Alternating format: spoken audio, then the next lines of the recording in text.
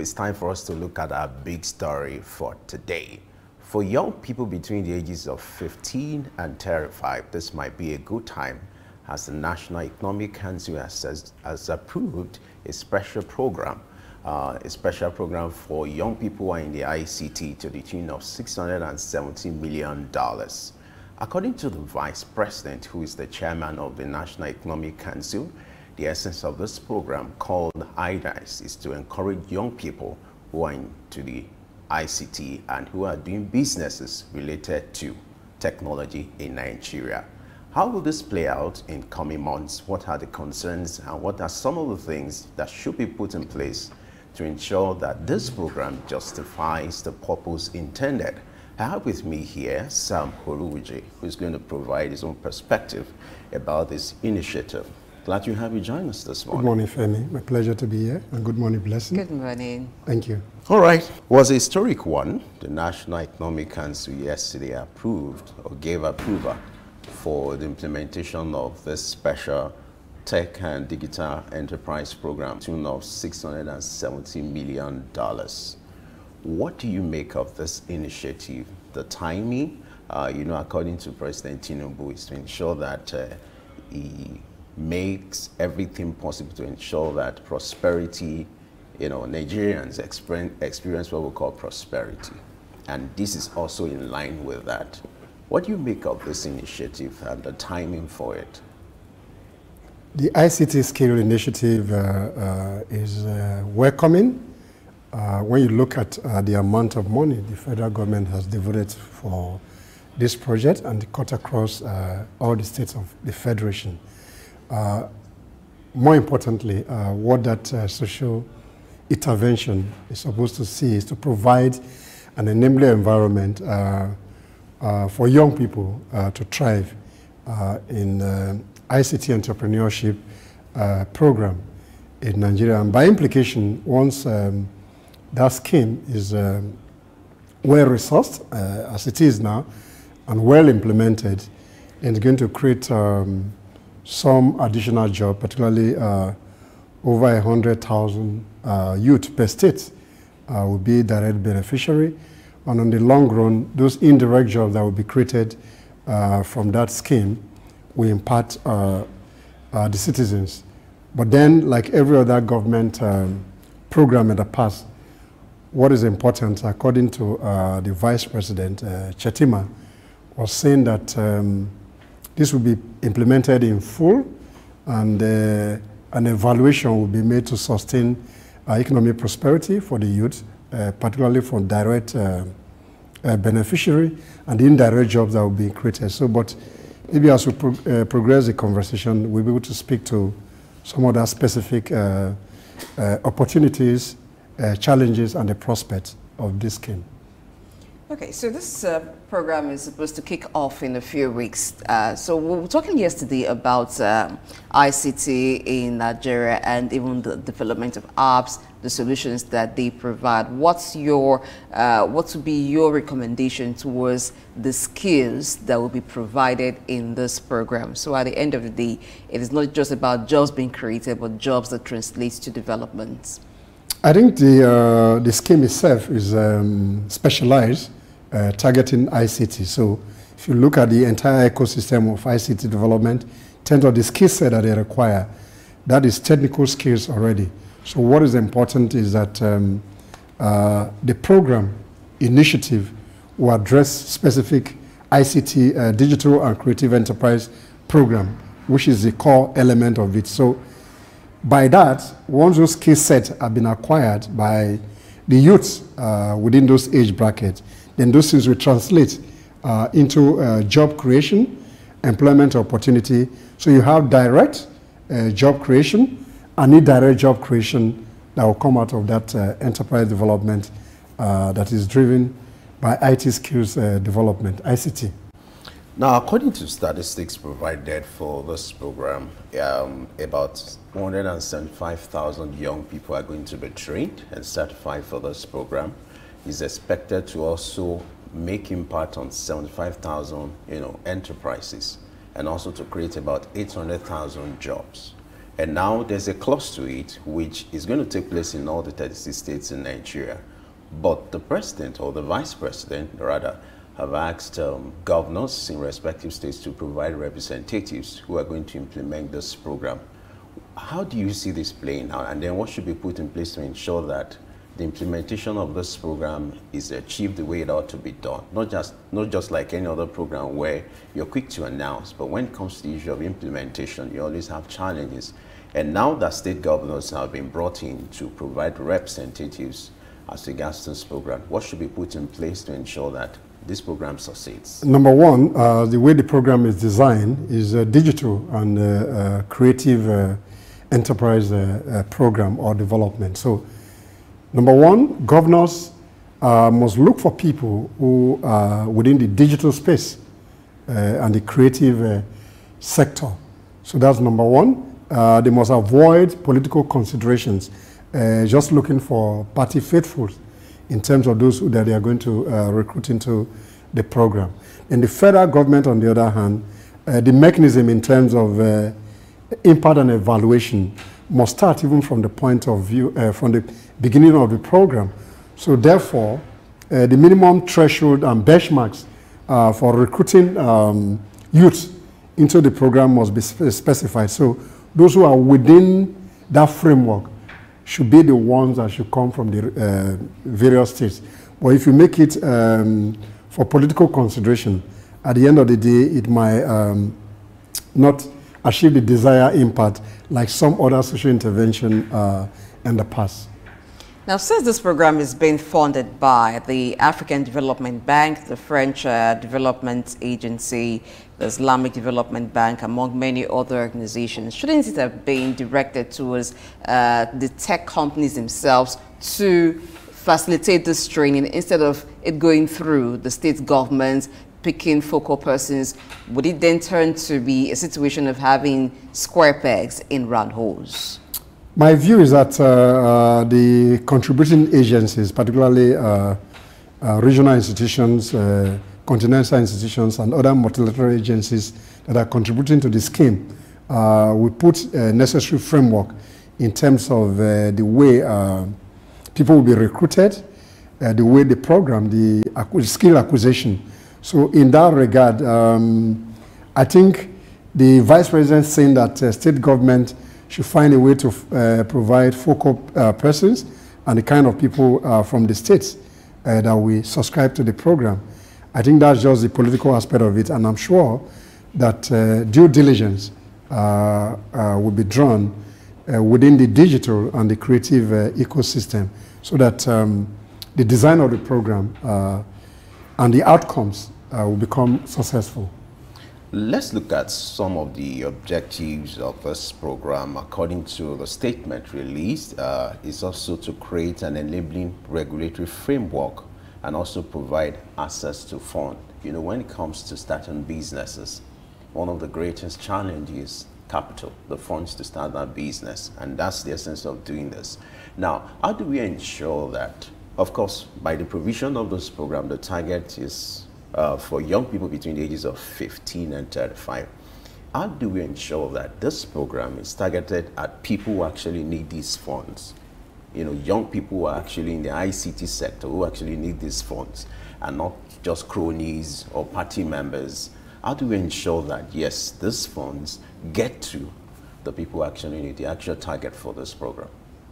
In my view, because of the technical nature of that sector, I have a feeling that those who will get into that space will be those who really need the funding, access to funding. These funds are provided by technical partners. Therefore, due diligence in terms of, like I mentioned earlier, in terms of the way the African Development Bank supervise their project, the other providers will put some mechanism in place to ensure that that money comes back, because I don't think it's free money. It's just a funding that comes from those agencies that can enhance development. So in my view, and I think strongly that beyond the political consideration, I'm sure that those people that will benefit within the age bracket, will essentially be a critical player in the digital and the creative space. Now, so the Vice President is emphatic on creating skills that meet global needs. So to this extent, what do you see the results or the benefits of this program nationwide? What do you picture in the common when at least 1.1 million youths are trained nationwide on ICT skills? Number one, job creation. Skill acquisition, which is part of human capital development. So that we help, particularly a lot of restive youth who don't have space to even operate, to even express their creative ingenuities. This space and this opportunity will enhance their developmental processes, which will impact generally on the economy. Looking at the nature of the program itself, is an ICT program, so one would naturally expect that technology will be deployed into this.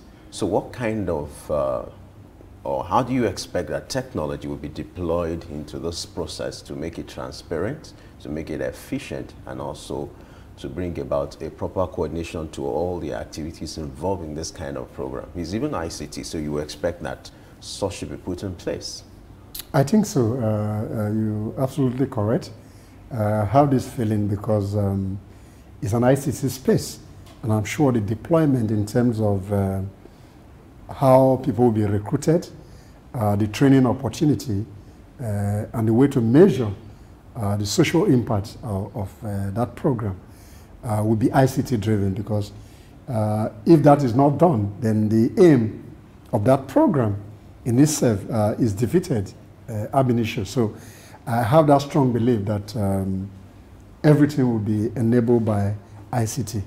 And I'm just hopeful that beyond that political dimension, you know, the NEC is a collective of state governors that is being headed by the Vice President. So I think that's the entry point to start, because they are a member of that National Executive Council. So I think it's in the right place where governors are asked to appoint focal. And each of the states, in any case, have departments of digital economy. So I'm sure that they will rely on the pool of what the states already have.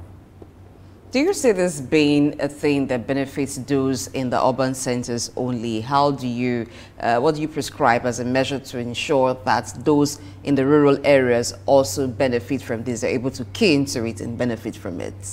I think the various state governments, in some states, I cannot speak for all the states, but I'm familiar with some states where the ICT ecosystem is well established. Therefore, I'm sure that since it's coming from states, there will be equity. They will take people from various local councils in terms of those that will benefit from it. So I don't really have worries about how, because you have a lot of viable youths who are already playing in those sectors. So what is just needed is a kind of collaboration that will help them to upskill their skill set in ICT and development. Looking at the partners or the stakeholders involved in this kind of program, I can't find anyone from the private sector. It's looking more or less like a public sector kind of program. Of course, the collaboration between, you know, the federal government, the Bank of Industry, AFDB, and the rest of them. But don't you think that could be an error if the private sector is not being carried along, or no, the private sector will be there, you know. When there's a policy statement, it's not all the facts that are in the public domain in the first instance. So that kind of ecosystem cannot work independently. So I'm sure that it's going to be PPP arrangement in terms of driving that process. There are people that are going to be providing the knowledge, facilitating those skill sets. So I'm sure that will not be in the public domain.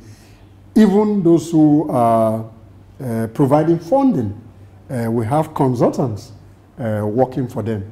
So those consultants will be part of that system to drive that process. So I'm sure that it's going to be comprehensive, and every sector and every major player within that ICT sector will be represented. So the executive director in charge of SMEs at the Bank of Industry, which is also supporting this, said that the IDICE program is a special intervention by the government to actually create millions of jobs in the technology space, and the program is in support of government's agenda to create sustainable jobs, equip digital and creative incubation hubs, innovation centers across the country. Now, this brings us to sustainability. Before this time, there have been several incubation and innovation hubs spread across different states and cities in Nigeria. Yes, they're assuring now of sustaining this program, but how do you think a program like this can be sustained? The incubation hubs that will be built or perhaps equipped, how can they be sustained for more people to come on board and then the development continues? Blessing, I'm sure that since the African Development Bank is a major initiator of this program, I don't have my fears that they will have put a framework in place for sustainability of the business, because they want their money to come back. But then, with every other government project in the past, there may be political overbearance, yes, in terms of those who comes into that space. But I'm sure in the long run, it will be sustainable and those hubs will be created. And the other African countries that have similar program that were supported by the African Development Bank, there was a particular one some 3 years or 4 years ago in Kenya that was very successful in building up ICT entrepreneurs in that country. So in that regard, this investment, in my view, will be sustainable. Number two, because of the specialized skills that you need in that sector, I'm very optimistic that it will be sustainable and the outcomes will be far-reaching based on the program initiative. It is also important to mention that the program is also targeted at women. You know, according to the statement released, you know, the 5-year program, at the end of the 5-year program, about 80,000 women must have been empowered in terms of skill acquisition, mentorship, and all that. Do you think this will go a long way to boost the morale of young ladies who are into one business or the other, and encourage them to do more? The country has a national policy on gender equity and balance. So that component represents the national policy. So I'm sure that women will be empowered, and even recent development in our country, when you look at women and development, a lot of women are in top places. So this initiative will encourage more women to take advantage of ICT, and in the long run, the national policy on gender will just be met based on that about 80,000 women. So, but when we speak in terms of gender correctness, the framing should always, don't always isolate women. We should talk about gender mainstreaming that take a component. So we should be gender sensitive rather than always putting a pigeonhole that this. So it's a comprehensive program. So I'm sure that even when more women subscribe and they meet the minimum requirement, that projected number might be far above that number, in my view. So this is a program where people can enlist for free to get these skills and acquire various skills for which, with which they can generate jobs by themselves or even get employment. So what should be the checks and balance to ensure that it is not enough for people to acquire the skills, but after acquiring the skills, the ultimate goal, which is job creation, is met? They push forward to using the skills to create jobs for themselves or even to become employed. No, once they are able to have that skill set, naturally, because of the space they play, they will become gainfully employed because they have those skill sets that first and foremost will give them employment, and those employment will create other additional values in terms of the service they provide. Other people will be involved in that system. So in the long run, beyond the direct beneficiary of the training who will be employed, to government, additional jobs will have been created. then they create other spaces in terms of market, in terms of ICT deployment to various sectors. So that we improve in terms of the general stability in the country, in terms of providing employment for the youth, the ancillary services that people will gain by providing ICT skill training program. We find a way to create additional employment for other people who don't even play within those sectors, because those skills will be translated into improving other sector of the economy. Now, the ICT sector contributes over 18% to Nigeria's GDP, and the e-commerce spending is projected to grow to $75 billion by the year 2025. So the government is doing all it can to enhance Nigeria's participation in the global technology trade. Aside upskilling and even scaling those within the ICT sector, what more can be done to ensure Nigeria gets more from the ICT sector? First is to patronize those people that have ICT skill set in terms of the service they offer. So that will upscale the processes that will help to sustain that particular revenue stream from that sector. So essentially, this initiative will help to scale up the process in terms of technical skills in ICT, and once that is scaled up, then those people are able to provide services within that sector. And in the long run, we will benefit beyond that projection that you just spoke about earlier. These ideas of this program looks good on paper, but when it comes to implementation, there are concerns, especially in this climate where similar programs were introduced in the past and yet the purpose weren't achieved.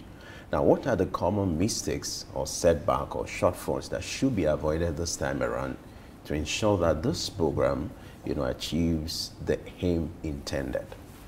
Once government trying to provide social interventions, particularly programs that will scale up activities of youth, number one, the government must take herself from the political overbearing influence that they have more often than not in their projects. So that's the first one.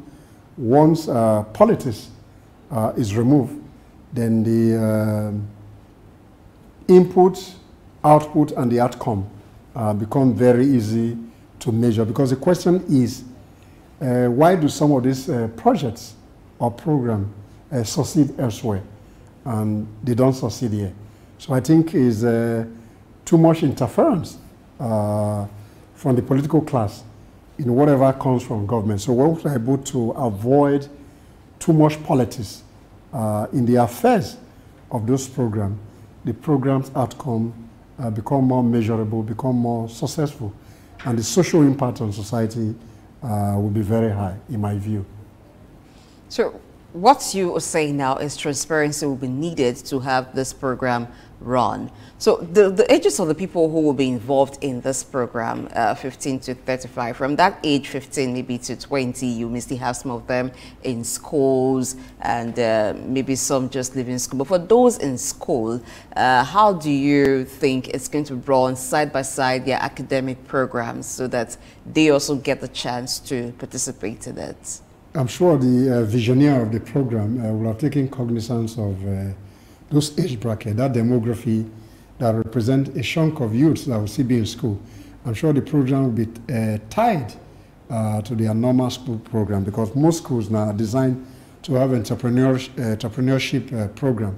So I'm sure those who design the program, because we don't really have the details, will take cognizance of age 15, maybe to 19, who will still be in school.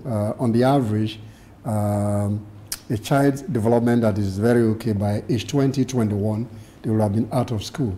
So I'm sure different program for different demography within that. So they will take cognizance of that. So those who are in school, they have some hours, some time that they will use for acquiring those skills. And I'm sure that it will be tied to technical colleges where you already have departments of ICT in terms of laboratories and the technical skills to acquire those knowledge.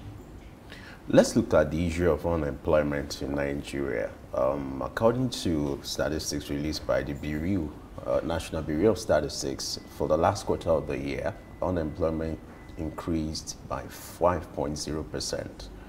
And you observe that government is making effort, but it's looking like government needs to do more. What are other areas that you feel government should improve on to tackle the issue of unemployment in Nigeria? And then what also should be the role of private organizations in tackling unemployment in Nigeria?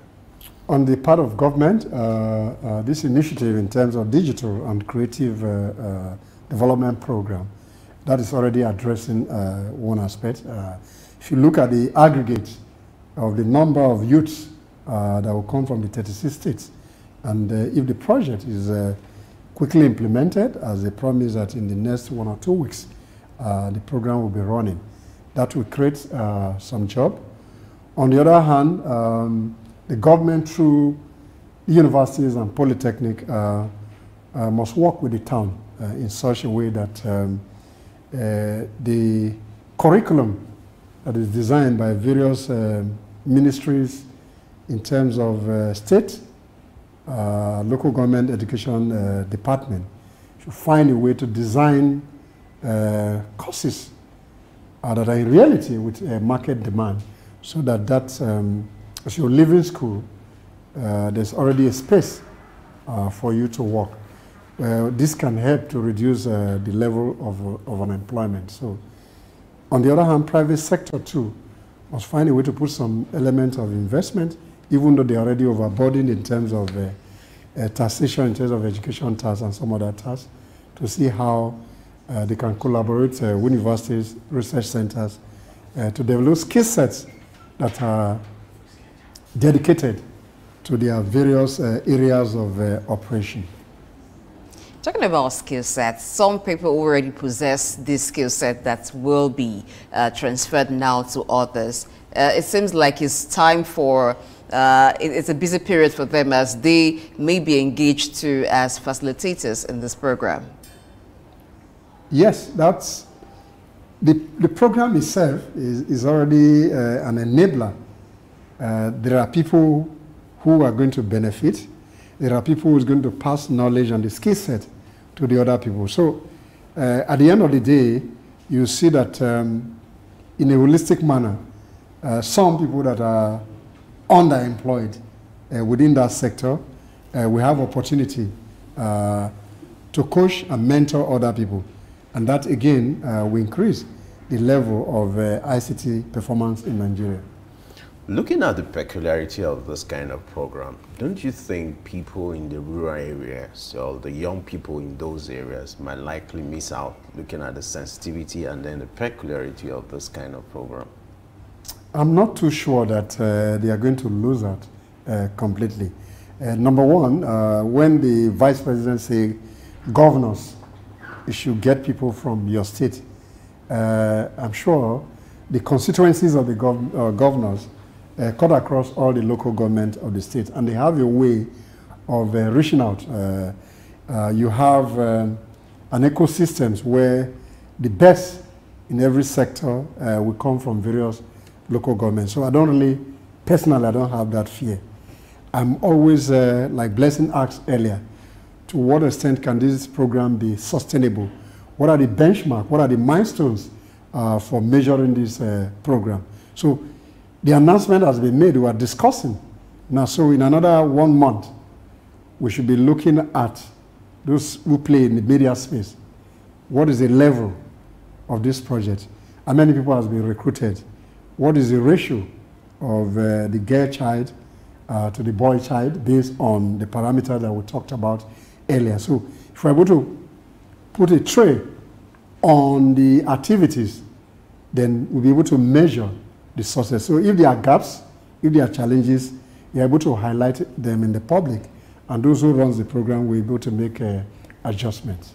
Now, talking about measurements, the IMF wants to enable central banks globally to assess what you're doing and also measure transparency, as it has developed a transparency code that helps central banks to assess and improve their practices. So the IMF says that the transparency code, which is called CBT, is an international code that allows central banks and their stakeholders to map transparency practices of the central bank to international best practices. What do you see as the reason for this? Thank you. I think the IMF just came out with a 5-pillar transparency initiative, which we call the CBT. The idea is to improve on the governance ecosystems of central bank of member states. The idea is to enhance transparency in terms of central banking operation. You talk about effectiveness in terms of public sector delivery. To what extent are the mechanism or the framework, the regulatory framework within the central banking systems adhere to improving on citizens? And so those are the parameters. So is a system put in place to measure the performance of central banks of member states that belongs to the IMF. So talk about transparency, accountability, openness, effectiveness. And the last one I think is about public service delivery or thereabout. So this ecosystem will be a minimum threshold or a benchmark for measuring the performance of central banks. So if they are falling off the line in terms of their core mandate, then these 5 pillars will be the basis of how you look at central banking systems among the member states that make up the IMF. Now, looking at the 5 pillars, the first on the list is the issue of governance. How will you assess the internal governance or internal mechanism within the central bank, making reference to that of Nigeria? How will you assess that? And then, how will this impact internal governance of those central banks? So these new pillars will improve on the governance structure. That means corporate governance within the central bank. How do you appoint the governors of the central banks, deputy governors of the central bank?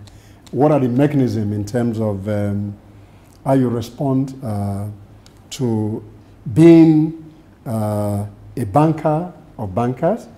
How do you do monetary framework within the way the central banks operate elsewhere? So this will help to sustain the governance system. So what this will help to civil society organizations, we key into these new pillars with a view to see how transparent, how open, how efficient, how effective the central banks help in trying to regulate the monetary framework of a specific country. I just think this is a window for measuring the performance of the central bankers beyond the appointing authority of those countries.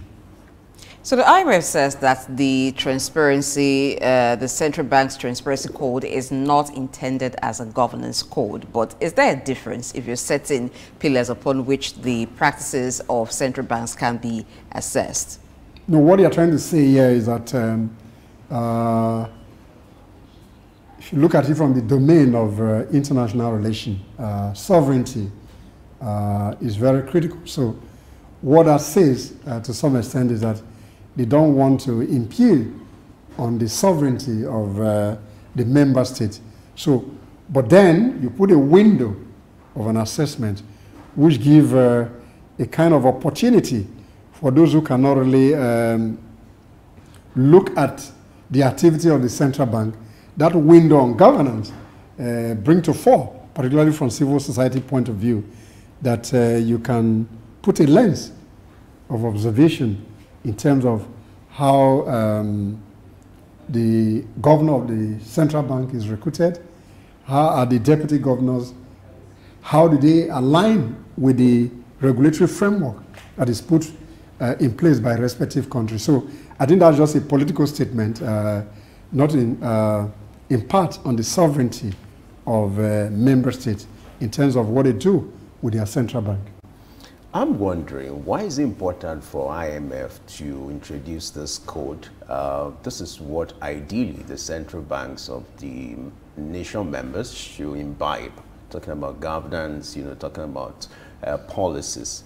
These are things that should be internal rather than having an intervention from a body like IMF. Why is it important for IMF to put a voice to this? Femi, number one, first and foremost, each of these central banks already have their governance framework based on the regulatory framework that enable the establishment of the central bank in the first instance. So that's given. On the other hand, some of the monies that you go and borrow from the IMF, they need to have a way to see that when you take their money, those monies are dispensed transparently in a manner that it will impart on the citizen, or the money goes to the sector to which those monies are borrowed. Because when you borrow those money, they come through those institutions. So I have the feeling that in terms of their revenue assurance, they are putting certain governance structure in place so that the civil society will be whistleblowers in terms of infractions that will be made into some of their lending. Those are just my thinking. But then it doesn't take away the place of the existing internal mechanism of how central banks manage themselves. But is this not an indictment on the credibility of central banks of different countries? Because the apex bank of any nation is supposed to be seen as one where transparency and what best practice adheres to. No, I don't think so. Is their own ecosystems, that is central banks of member states, may have subscribed to when they are working on those modalities. Like I said earlier, within the corporate governance framework, within different countries, that is already in place. But then you have an interface with these Bretton Woods institutions.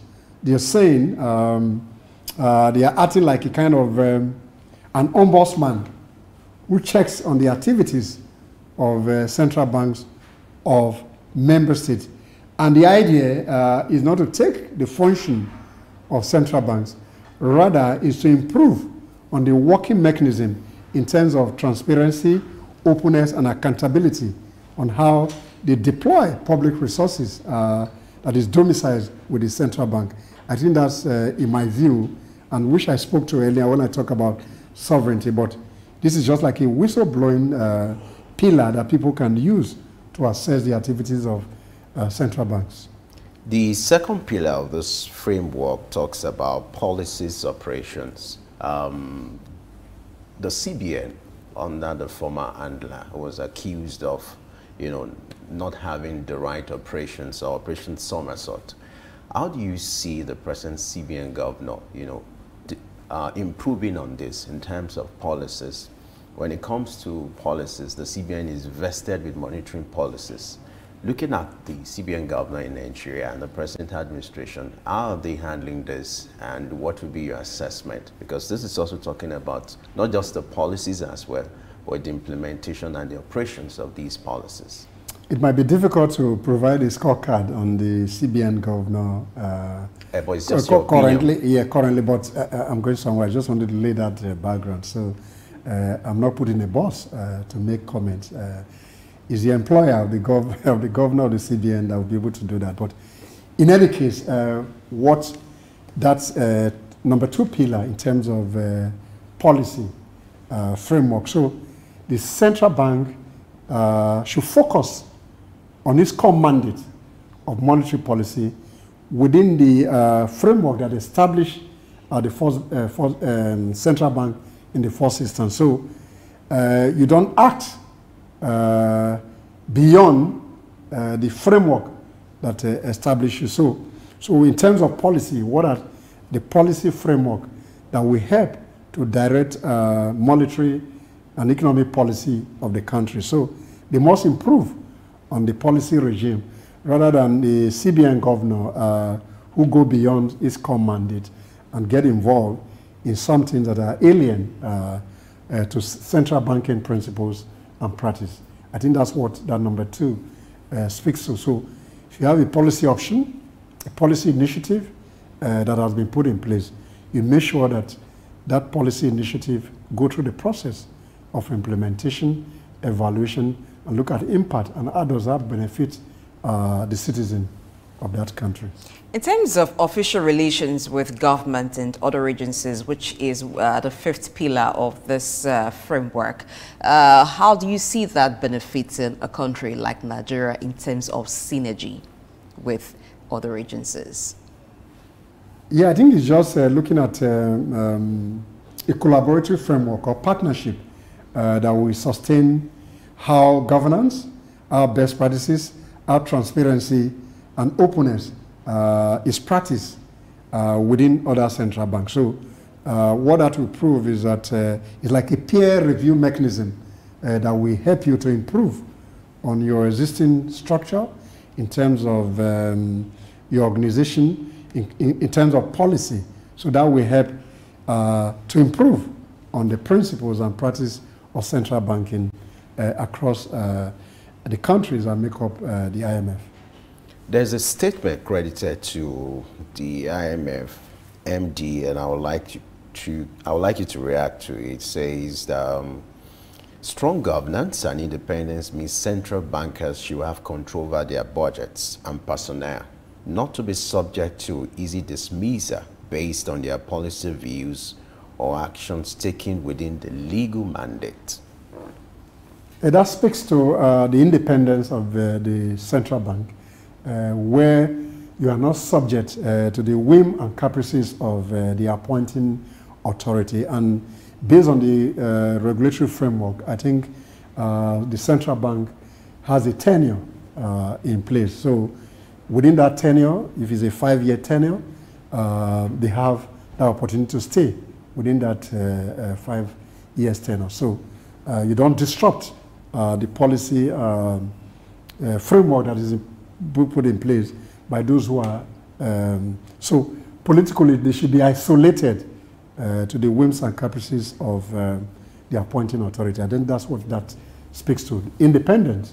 And that independence, even though if you're independent, you must be open, you must be transparent. Thank you very much, Sam Orovwuje, for your time on the show today. Thank you, Blessing. My pleasure.